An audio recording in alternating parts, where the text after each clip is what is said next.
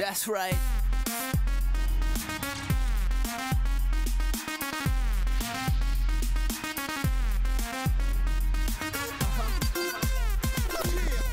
What's up, guys, and welcome to NewsISH with yours truly, Sam Walsh.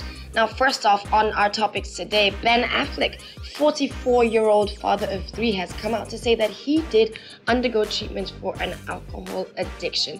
He said that in 2001, he came out publicly on his Facebook account, and said that in 2001, he was checked into rehab for alcoholism, saying that on his post, saying that he was very proud of the man that he'd become, and he's not ashamed to say that he went to rehab for an alcohol addiction, and he had love and support from his family, and he just wants to be an example for his kids to show them that there's no shame in getting help if you have a problem. Demi Lovato has come out to say it's like her anniversary, her 5th year anniversary for her being sober. She said that it was a big, fat, long journey, but she has done a great job being sober for 5 years, and she just wants to encourage people, everybody going through these problems. Just like Ben Affleck, she has come out to say that you should not be ashamed to come out and say you have a problem and you need help. So she's gone through 5 years. Well done. More grease to your elbows. Hopefully you'll be able to keep the wagon going.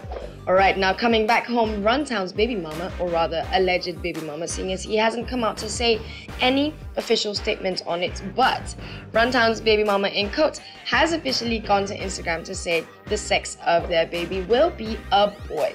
So a big congratulations are in order to you. She did add, though, that in the midst of having a baby and being proud of herself and getting ready to be a mom, she's going to be juggling with school, she's going to be juggling with what she wants to do, and also being a mom. Kogi State's Governor Yahaya Bello has appointed Mercy Johnson as his SSA. Now, if you're wondering what SSA means, it means Senior Special Assistant on Entertainment and on Arts and Culture. So a big congratulations are in order.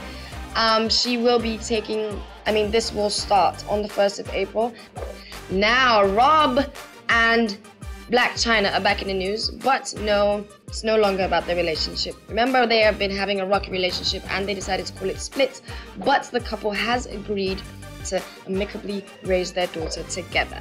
I think it's the best way to go for everybody's sanity to remain solid.